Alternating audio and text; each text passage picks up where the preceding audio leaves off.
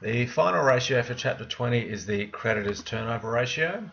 So we need to remember that creditors need to be managed very well. We want to make sure we're paying them on time and keeping them happy, and the reason is because they provide us with all our inventory to sell. So any disruption to supply from a creditor because they're unhappy means we're going to lose sales. We just simply won't have the stock to sell.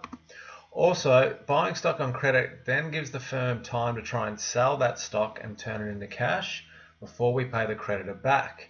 Otherwise, we'd have to pay cash up front for our stock, and that puts more pressure on the business to sell it quickly. So we'd like to be able to buy on credit because it buys us a little bit of time in order to sell the inventory. And lastly, creditors are an excellent source of interest-free finance. That is, unless a particular creditor charges interest, but most don't.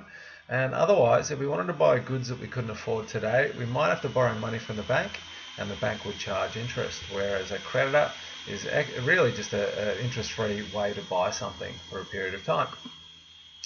So what the creditors turnover ratio measures is we buy stock, we put it on the shelf, we then sell it to customers, and then we looked at it. The average time it took to do that was called our stock turnover in days, and then the average time it took to collect the amount owing from debtors was called our debtors turnover in days.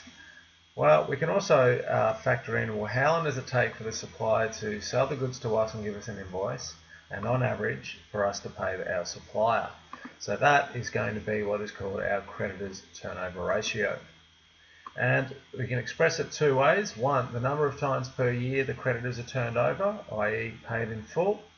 Or secondly, the average number of days it takes to pay amounts owing to creditors. So looking at the first way we can calculate it with the number of times per year creditors are turned over, and we simply take the credit purchases of stock during the year. We'll exclude all cash purchases and just focus on the credit purchases, and we'll divide it by our average creditors for the period.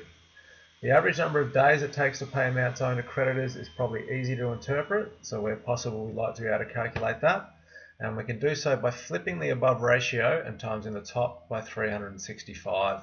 So we'll move average creditors from the bottom to the top, times it by 365, and then divide that by credit purchases of stock.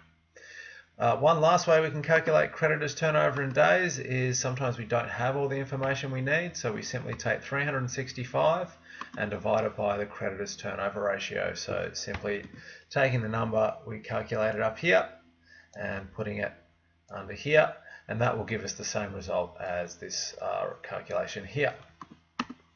Looking at an example, in 2015 the business purchased on credit stock of $40,000, and the balance of creditors control at the end of 2014 was $4,000, and at the end of 2015 was $6,000. So looking at the creditors turnover ratio for 2015, let's look at it as a number. We can take out, use the credit purchases of stock of $40,000, divide it by average creditors, which would be $5,000, and we get a number of 8.0. The much better way to interpret it or to calculate it is to do it in days. So we will take the average creditors, which is 5,000, times that by 365, and divide it by the credit purchases of stock of 40,000, and we get a total of 46 days.